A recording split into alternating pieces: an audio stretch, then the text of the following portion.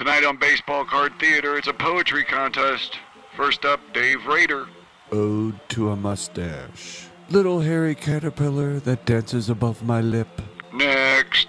I like hot dogs. I like hot dogs. Hot dogs are yummy. That's nice.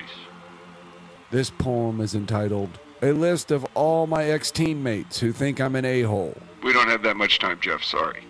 I'm so lonely, out in the bullpen with my glove. Will I pitch today? Will I find love? That was kind of sad. What rhymes with BJ? RJ. Ha ha ha. That is true. Oh, why do people not like me? Just because of my red hair. I'm still a good guy. Red hair and all. Red hair and all. Boo-hoo. Next. I do not think I will ever see a more embarrassing photo of me. What's the title of that poem? The Thinker? Is everybody in? Is everybody in? The baseball game is about to begin. Okay, thanks, Lizard King. My big moment. My chance to be recognized. Here I am, dressed like a dreamsicle, standing outside the men's room.